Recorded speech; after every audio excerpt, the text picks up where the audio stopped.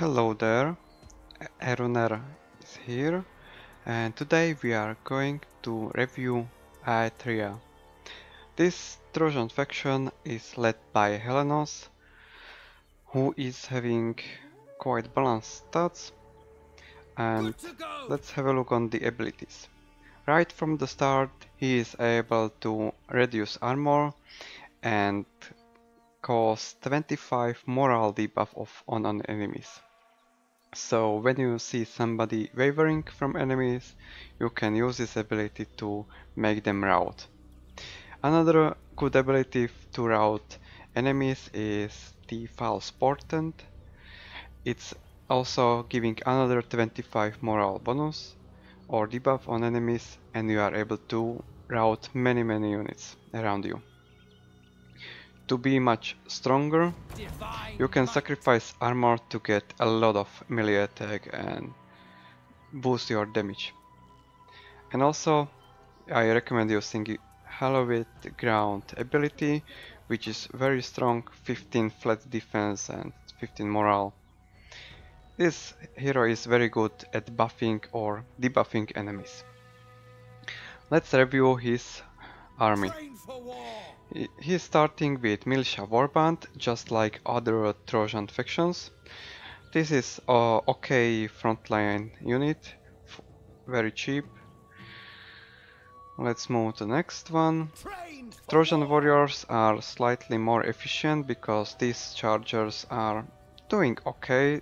Good weapon, okay charge, fast enough. They will perform better than Militia. The Sanctuary Guards are something like young spears. They are fast, having pretty good combat stats. Maybe they are not having the same spear for dueling, but they are here for dealing damage. And to tell you about this faction, Aethria is having spears and clubs. You will see a lot of spears and clubs in this roster. The Trojan Riders are not just copy-paste of the Trojan Warriors. These guys are more YOLO chargers, they are faster and they have furious charge. They will bring enemy defense down. I would recommend using these instead of Trojan Warriors.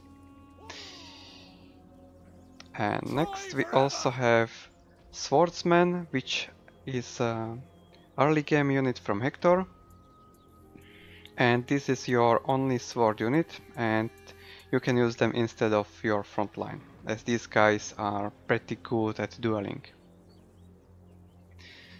Speaking of dueling, we got Trojan Seafarers, which are the second tier unit. They are slightly better, they have pretty good stats, and you can YOLO charge them into battle and wait.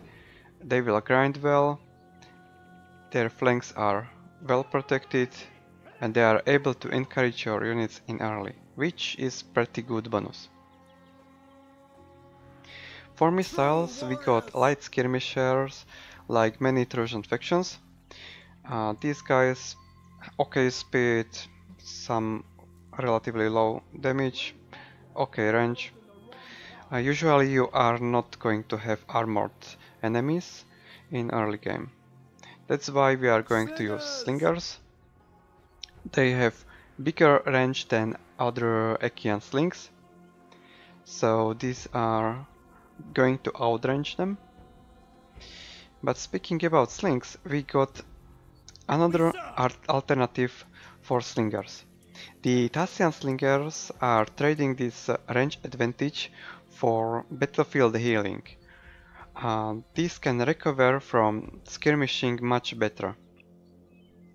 So it's up to you if you can afford, these guys can afford some dueling and skirmishing, or you really want to go with extra range. Now let's move to the mid-game units that are hiding behind this rock. So, similarly as Paris, we have the shielded spear warriors. They might not have the best stats, but they are mostly used together with the shields on the back, so you can shoot with your slings behind them and they are able to do some charging damage or so. These are slightly less efficient than other units in the game. So let's review other units. Trojan Club Warriors finally have shields, pretty decent stats. This is very reliable frontline for you. These clubs are going to hold and they are going to be well protected from enemy missiles as well. Next we have the Temple Guards. They are having flanking attack, relatively good charging spear. They are more offensive than defensive, so we are going to use them as chargers and flankers. Another charger, this time it is club, not spear. We have Trojan chargers which have a lot of charge bonus. They are going to deal a lot of damage. They have lower stats, so you need to be careful with them. That's why I am recommended to use at least 2 of them or combine them with another unit. They are going to melt enemies very well. For missiles, we got Tassian Armored Slingers. These are pretty good at dueling because of their battlefield healing. You need to be careful with them and pull them back before they get decimated, as they don't have shields. So these are having a lot of range, which is very good. And yeah, battlefield healing, you will use it. So as Trojan faction we have also melee chariot. The Anatolian chariots are slightly stronger than Achaean ones, and you can combine them with your chargers right away. If you really want, you can use archer chariots for some skirmishing. It's not my playstyle, but you can pull enemies into weird positions and that will help to your chargers to deal with the enemy units. Now let's move to the late game. We are having the Companions of Helenos as our top frontline unit. These clubs are going to hold ground, club enemies to the death. They are able to block a lot of enemy projectiles, and they are immune to fear and terror. These guys will hold. This is your endgame frontline. Next late game unit is Temple Champions.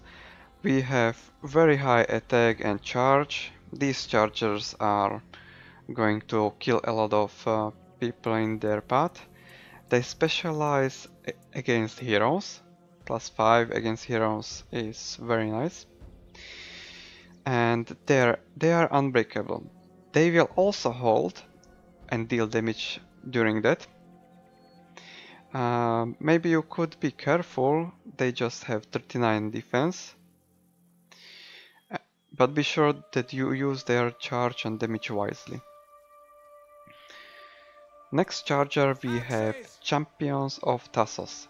These guys are having a lot of charge, defense, attack, and this Furious Charge ability, also as I said before, you will break enemy defense, which is very nice combined with such damage potential.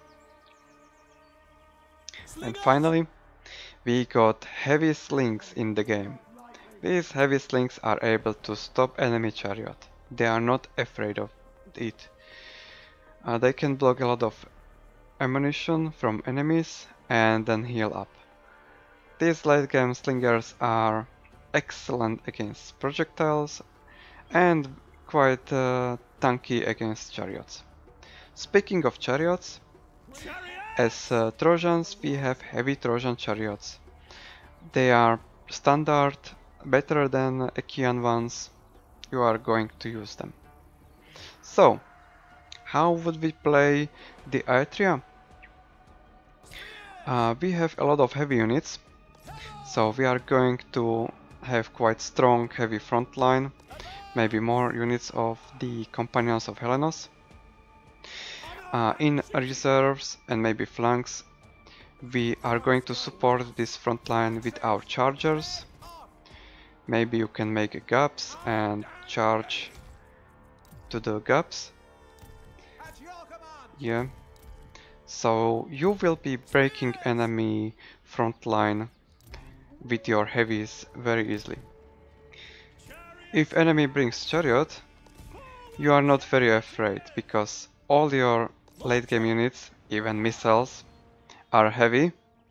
So if chariot is charging to you, it is going to have a hard time. So this faction is heavy. You may be lacking some pierce damage, but that's for you. That is because you got a lot of armor. You will slowly grind enemies, or maybe very fastly because of the champions and these temple champions and champions of status. Oh, that's so damage dealing, and they will survive kind of. So if you want solid heavy faction, Aethria is here for you. And if I would bring some mid-game units, I would really bring the chargers. They are fast, good flankers. Maybe I would also accompany our front line with the Droshan Club Warriors. They are fast as your champions in the late game. So that would be it, and see you later.